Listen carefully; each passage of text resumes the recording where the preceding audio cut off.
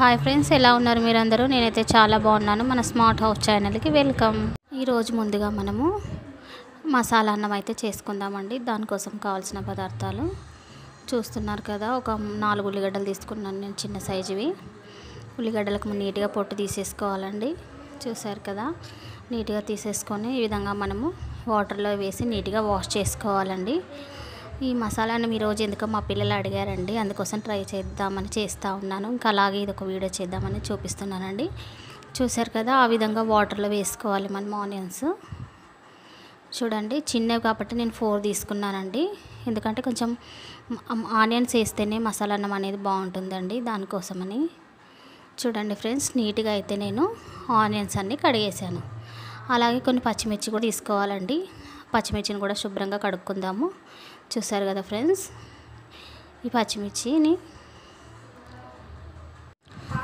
Okay friends, ఇప్పుడు మనం తర్వాత ఒక పాత్ర తీసుకుందామండి. ఇలాగ సిల్వర్ది. సిల్వర్ అయితే మనకు కొంచెం అడుగంటకుండా అనేది అయితే ఉంటుంది. సో దానికోసం ఇప్పుడు దీంట్లో అయితే ఒక 3 స్పూన్స్ ఆయిల్ వేసుకున్నానండి. మసాలా అన్నం కదా, కొంచెం ఆయిల్ ఎక్కువ ఉంటే బాగుంటుందని వేసాను. మనం డైలీ చేసుకోం కదండి, ఎప్పుడో ఒకసారి. చూసారు కదా, నెక్స్ట్ ఈ విధంగా మనం అన్నీ కట్ చేసి అయితే రెడీ పెట్టేసుకోవాలండి. ఆనియన్స్, పచ్చిమిర్చి, పుదీనా, అల్లం వెల్లిపాయ పేస్ట్. అల్లం వెల్లిపాయ పేస్ట్లో కనుక మనము కొంచెం కొత్తిమీర వేసి ఫ్రై చేసుకోవాలండి. ఇప్పుడు చూసారు కదా, ఈ ఆయిల్ హీట్ ఎక్కింది. అందులో అయితే నేను ఒక 4 లవంగాలు, కొద్దిగా చెక్క వేసాను. చూసారు కదా ఫ్రెండ్స్, ఇది కొంచెం మనకి వేగిన తర్వాత అందులో పచ్చిమిర్చి వేద్దామండి. చూడండి ఫ్రెండ్స్, నేనైతే పచ్చిమిర్చి వేసాను. ఇవి కూడా కొంచెం ఫ్రై అయిన తర్వాత మనము ఆనియన్స్ కూడా కట్ చేసి పెట్టుకున్నాం కదండి, ఆనియన్స్ అయితే వేసేద్దాం. చూసారు కదా ఫ్రెండ్స్, ఇప్పుడు ఒకసారి నీట్గా కలుపుదామండి. చూడండి, కలుపుతూ ఉన్నాను నేనైతే. ఒకసారి తర్వాత మనకు 2 మినిట్స్ అట్లా మూత పెడదామండి. చూసారు, 2 మినిట్స్ తర్వాత ఈ మాత్రం కొద్దిగా చేంజ్ అయ్యాయి. చూసారు కదా ఫ్రెండ్స్, ఈ విధంగా కొంచెం అయితే ఆనియన్స్ మనకు కలర్ చేంజ్ అయ్యాయండి. కొంచెం మంచి బ్రౌనిష్ కలర్ రావాలి ఆనియన్స్.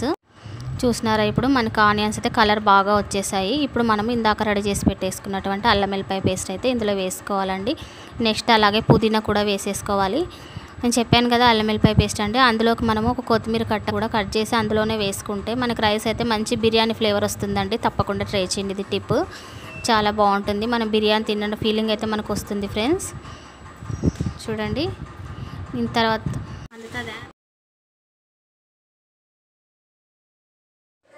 చూడండి ఫ్రెండ్స్, మనం ఇందాక అల్లం వెల్లిపాయ పేస్ట్ ఇవన్నీ వేసాం కదండి, పుదీనా అన్నీ. సో చూసారా, ఇప్పుడైతే ఇది కొంచెం కలర్ చేంజ్ అవుతుందండి. బాగా ఆయిల్ అనేది మనం ఏమంటారో ఆయిల్ అనేది కొంచెము డేస్ అని వదలాలండి. అలాగ ఆయిల్ పైకి తేలినట్టుగా అయితే మనకి మంచి టేస్ట్ ఉంటుంది రైస్. చూసారు కదా ఫ్రెండ్స్, నేను సిమ్లో పెట్టానండి. సిమ్లో పెట్టి మనం ఇది చేసుకోవాలి, లేకుంటే మాడిపోయే ఛాన్స్ ఉంటుంది. సో జాగ్రత్త ఫ్రెండ్స్, తప్పకుండా మీరు సిమ్లో పెట్టి ట్రై చేయండి. తర్వాత మనం ఒక గిన్నె రైస్ తీసుకుంటానండి. ఒక గిన్నెకి 2 గిన్నెల వాటర్ అయితే వేసుకోవాలి. అదంతా ఉడికిపోయింది కదా, సో నేను 2 గిన్నెల వాటర్ అయితే వేసేసానండి. చూసారు కదా ఫ్రెండ్స్, ఆ విధంగా. చూడండి, ఇప్పుడు తగినంత సాల్ట్ అయితే వేసుకుందామండి, మన టేస్ట్కి తగ్గట్టుగా. నేనైతే వేసేసాను ఫ్రెండ్స్. ఇప్పుడు నెక్స్ట్ అయితే మనము ఒక మూత పెట్టి ఇది బాగా ఉడికేంత వరకు అయితే ఉడికిద్దాం. చూడండి ఫ్రెండ్స్, ఇప్పుడు మనకైతే ఆ వాటర్ బాగా బాయిల్ అయ్యే లోపల మనం ఇంకొక పని అయితే చేసుకుందామండి. ఇందులో కాంబినేషన్గా మనము పెరుగు పచ్చడి చేసుకుందామండి. రైతా అని కూడా అంటారు కదా, దానికోసం నేను ఒక ఉల్లిపాయ తీసుకున్నానండి. లావుది ఒక ఉల్లిగడ్డ తీసుకుని అలాగా నైస్గా కట్ చేసుకున్నానండి. ఇంకా నైస్గా కట్ చేసుకున్నా కూడా మనకి పెరుగు పచ్చడి అయితే చాలా టేస్టీగా ఉంటుంది.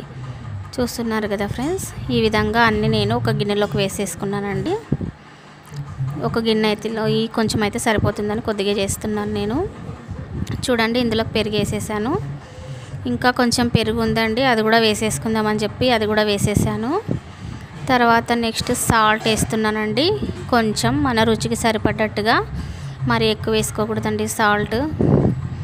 చూడండి, కొంచెమే వేసాను. చూసారు కదా ఫ్రెండ్స్, తర్వాత నేను కొంచెం కొత్తిమీర కూడా తీసుకొచ్చానండి, కడిగి పెట్టేశాను. అది కొత్తిమీర కూడా కదా మనము నైస్గా ఇలా కట్ చేసుకుందామండి. కట్ చేసుకొని కొత్తిమీర కూడా మనము ఇందులోకి అయితే వేసేద్దాం ఇలాగనమాట. చూసారు కదా, తర్వాత అయితే మనము నీట్గా కలిపేద్దామండి. చూడండి నీట్గా కలిపేస్తూ ఉన్నాను. చూసారు కదా మీరు వీడియోలో. ఈ విధంగా కలిపేసిన తర్వాత ఫ్రెండ్స్ మనము చూడండి నీట్గా అయితే పెరుగు పచ్చడి రెడీ అయిపోయింది. ఇప్పుడు దీంట్లోకి ఒక 2-3 పచ్చిమిరపకాయలు కూడా వేస్తూ ఉన్నానండి, బాగుంటుందని చెప్పేసి. సో మీరు కూడా ఆప్షనల్ ఫ్రెండ్స్. చూడండి నేనైతే ఒక 4 తీసుకున్నానండి.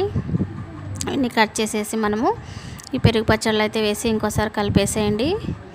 మనకైతే పెరుగు పచ్చడి రెడీ అయింది ఫ్రెండ్స్, చూస్తున్నారు కదా. ఓకేనా ఫ్రెండ్స్. నెక్స్ట్ అయితే మనము ఇందాక మనం ఇక్కడ స్టవ్ పైన పెట్టేసి వచ్చాం కదండి. ఇవైతే కొంచెం అయితే మనకి వాటర్ మరగడం అయితే మొదలయ్యింది, కానీ ఇంకొంచెం రావాలండి, ఇంకొంచెం బాయిల్ అవ్వాలి. సో నేను ఒకసారి అలా కలబెట్టేసాను. ఇంకొంచెం మనకి బాయిల్ అయితే బాగుంటుందండి. ఇంకొక 2 మినిట్స్ మూత పెట్టేసి మనము అలా పెట్టేద్దామండి. ఈలోగా మనం బియ్యంలో ఇందాక నానబెట్టేసుకున్నాం కదా, ఆ వాటర్ అన్ని తీసేసాను నేను. చూసారు కదా ఇప్పుడైతే మనకు కరెక్ట్గా వాటర్ బాయిల్ అవుతూ ఉన్నాయి. సో ఇప్పుడైతే మనము ఈ రైస్ ఇందులో వేసేద్దామండి. చూడండి ఫ్రెండ్స్ అలాగా నీట్గా మొత్తం వేసేసాను నేనైతే. ఓకేనా ఫ్రెండ్స్. ఈ విధంగా మనం వేసేసి ఒకసారి కలుపుదామండి రైస్ అంతా కలిసేలాగా. చూడండి ఫ్రెండ్స్ అలాగా కలబెట్టేసేసి మనము మూత పెట్టేసి ఒక 5 మినిట్స్ ఉడికిద్దామండి మీడియం ఫ్లేమ్లో. చూసారు కదా ఫ్రెండ్స్, ఈ విధంగా మనం చెక్ చేసుకుంటే సగం ఉడికిపోయిందండి. మనం ఇంకొక 5 మినిట్స్ ఇలాగే సిమ్లో చూస్తుండగా కదా ఫ్రెండ్స్. ఇప్పుడైతే మనకు ఆల్మోస్ట్ అలా అయితే రైస్ అయితే రెడీ అయిపోతుందండి. ఇంకొంచెం వాటర్ ఉన్నాయి, ఇంకొక 5 మినిట్స్ అట్లా మనం మూత పెట్టేసి సిమ్లో పెట్టి ఉడికించాలండి. చూస్తున్నారు కదా. ఓకే ఫ్రెండ్స్, ఇప్పుడు మళ్ళీ ఒకసారి నేను మూత తీసి చెక్ చేస్తూ ఉన్నాను. మ్యాక్సిమం అయిపోయిందండి రైస్, పొగలు వస్తుంది కదా. So ready అయిపోయినట్లే. చూడండి ఫ్రెండ్స్, ఇప్పుడైతే మనం ఈ రైస్ ఇంకొక దాంట్లోకి అయితే షిఫ్ట్ చేసుకుందామండి. నేను హాట్ బాక్స్లోకి వేసేస్తున్నాను. చూస్తున్నారు కదా, ఇది సూపర్ ఉంటుందండి, చాలా టేస్టీగా ఉంటుంది. తప్పకుండా ట్రై చేయండి ఫ్రెండ్స్. మంచి బిర్యానీ ఫ్లేవర్ ఉంటుంది మీకు. సో మనకైతే రెడీ అయిపోయింది.